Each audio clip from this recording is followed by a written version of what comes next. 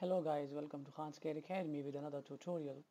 Today in this tutorial we will be learning about how to change the orientation of the shadow plane when you make an object. So this is being asked by one of our followers. So let's start with a new file and let's sketch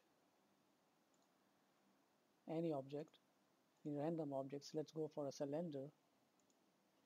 So let's extrude this cylinder. So as we extrude the cylinder, you can see the shadow lies in the ZX plane. Let's say if you want the shadow in the XY plane, so what will be the procedure to adopt? Today we will discuss that.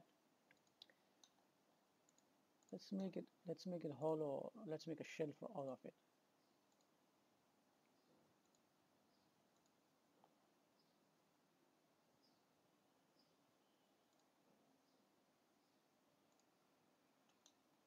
We got a shell.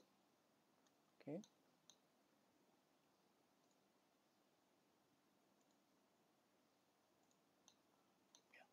So this is fine. Now let's change the orientation of the shadow. So you can go to render tools and then go to the edit scene. In the edit scene, you can find the align with floor option.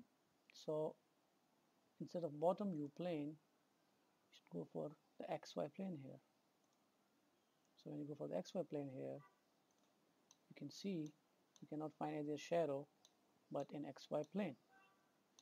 See, the shadow is very dim, but it's there. So this is how you change the orientation of the shadow plane. If you like the tutorial, don't forget to subscribe to my channel and share with other people. Peace out.